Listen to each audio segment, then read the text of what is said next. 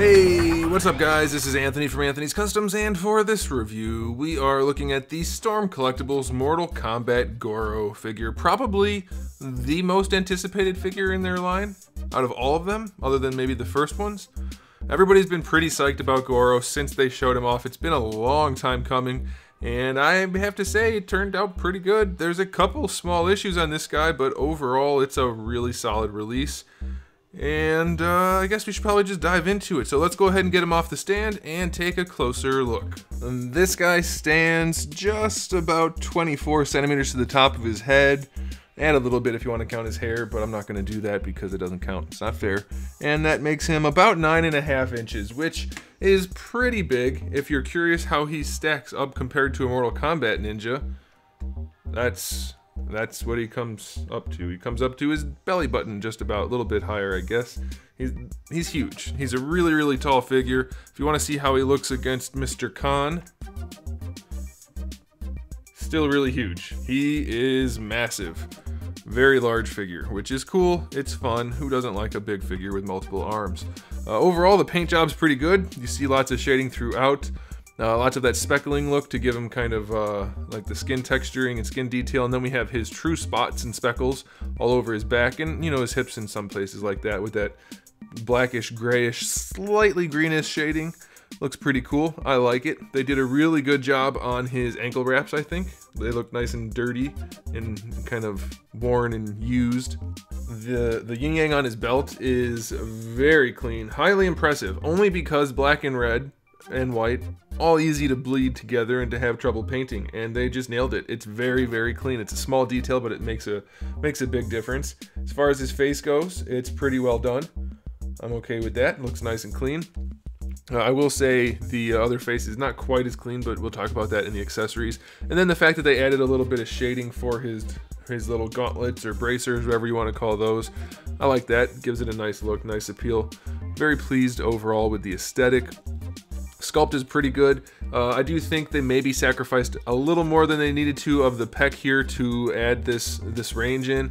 I don't know if they needed to cut away quite so much, but that's hardly a big deal. That's just something I noticed just because of the swoopiness of the cut. That's all. It's nothing really to worry about. It's pretty standard for what they've been doing anyway. I guess here in comparison, you can see how they kept much of his pec in shape, and that leads to a much more beefy look, as opposed to taking it away. It's not a big deal by any means, but it's the kind of thing you notice when you're doing this kind of review. One other thing I noticed, which is kind of interesting, only because I was expecting for them to do it basically the same way they have before, in that he was going to have a solid lower torso, and then maybe like they have kind of a plastic tree inside the squishy part normally that holds the arms.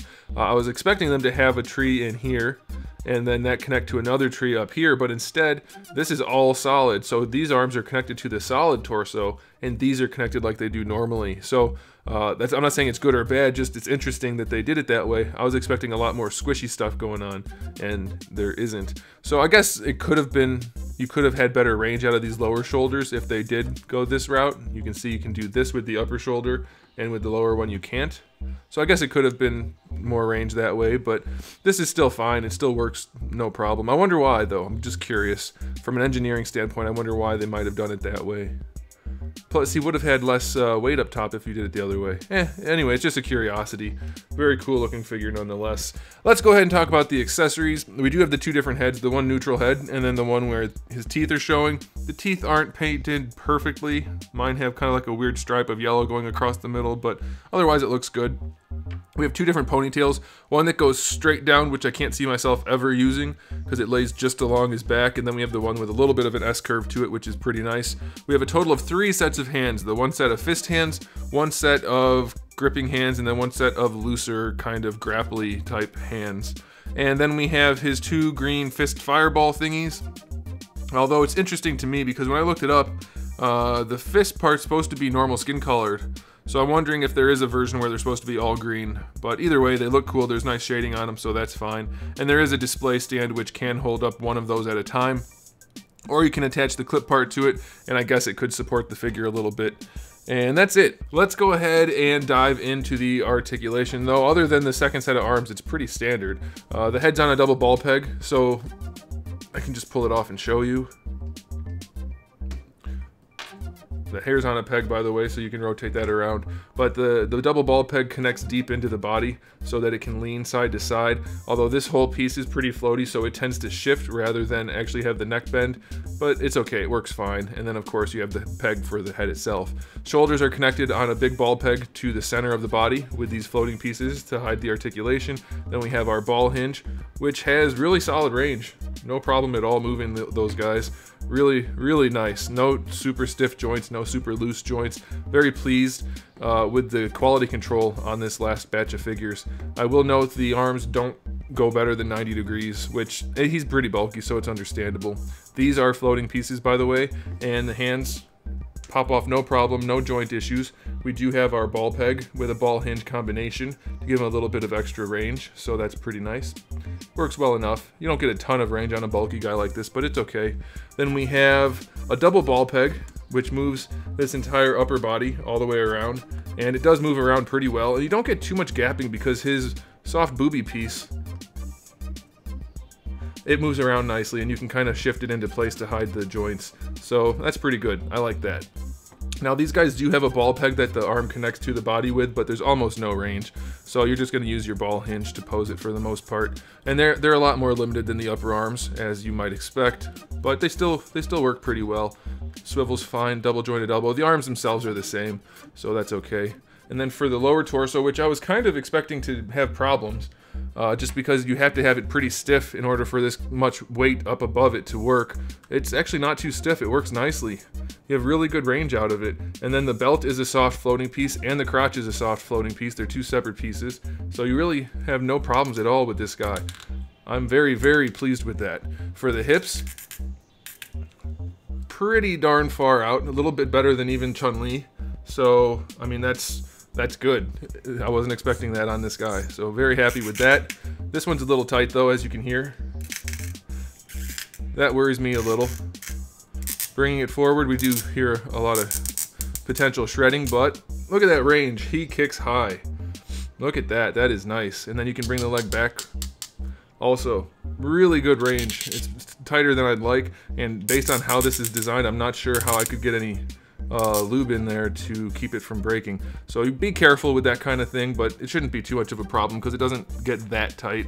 And then for the knees, we have pretty standard, a little bit better than 90, nothing crazy there, but no super tight joints or anything. Now here's the one thing that's a big problem for me. And it's kind of a good thing and a bad thing at the same time. The ankles have almost no range at all. I think there's still a standard hinge in there and then a swivel, but I can't see it and it doesn't want to move. And that's a problem because he's very top heavy and it is hard to balance him. I did force his feet forward a little bit and I kept him from falling over when I stood him up, but that was in a mostly straight pose. So it will be problematic to pose him in any kind of dynamic pose without some kind of support. So be aware the ankles are almost non-existent. Then you do have a really big toe hinge, but that's not going to be helpful since you can't lean him on the toes exclusively. So like, if I force it really hard, it looks like he's going to be able to stand, but that's as far forward as I can get him to lean based on his ankles. So, and you don't want a character to be standing with his legs fully extended. That looks goofy. You want a little bit of bend in the knee, and not being able to do that is kind of a bummer. Unless they end up loosening up and I can do it, but as of right now, I can't really get the ankles to work with me. So the ankles are definitely a problem. Maybe a little hairdryer action will loosen those up and afford some better range. But that's really the only big issue I have with this guy. Everything else is just curiosity or question, but this guy's really, really nice release. I can't imagine any Mortal Kombat fan or GORO fan or action figure fan not being pleased with this figure. The ankles are definitely an issue, don't get me wrong, mostly because they're the point of contact with which the figure can stand. So that's going to be a problem. But if you can figure out a way to hold him up, then it's really good. That is a big problem, don't get me wrong, but the figure is awesome otherwise. So You can decide for yourself what you want to do with that information. I still like the figure, obviously, so that should maybe help you decide if you're gonna like it. I don't know. You guys can figure it out. Thanks for watching, guys. Give the video a thumbs up if you liked it. That helps me out a whole bunch. And if you haven't subscribed, you might want to do it because I do have new videos up just about every single day. We talk about action figures, movies, TV shows, video games, all kinds of fun stuff. So make sure you come back for that. And in the meantime, keep collecting.